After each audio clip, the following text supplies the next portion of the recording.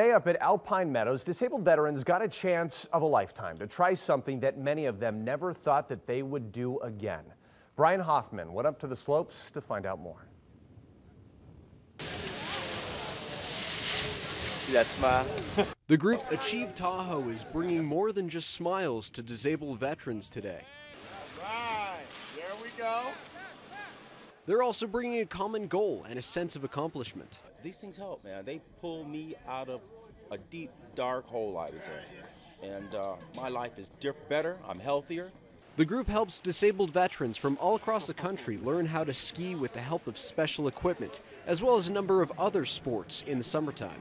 I was totally paralyzed, a little less than 2 years ago, and I'm out here skiing on 2 skis having a good time. So their goal is to have disabled vets realize that their disabilities don't define them or what they can do, and that they can use this knowledge for future goals. If you can do this and you suffer of chronic pain or you're missing a leg or whatever, it makes you move forward in life with a better determination.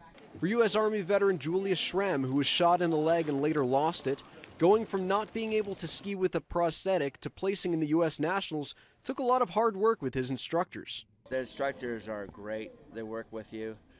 They understand your situation. Some of the instructors themselves are disabled. With sponsorships from Anthem Blue Cross as well as Squaw Valley, these 18 vets have free ski sessions as well as comped stay with the resort.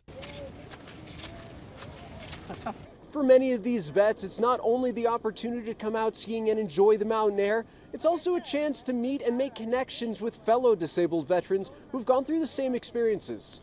I love that smile on your face, when I'm out here, because I'm so happy just to be with other people, other veterans, We were brothers in arms. Now let's be brothers in peace. Covering the story, Brian Hoffman, Channel 2 News.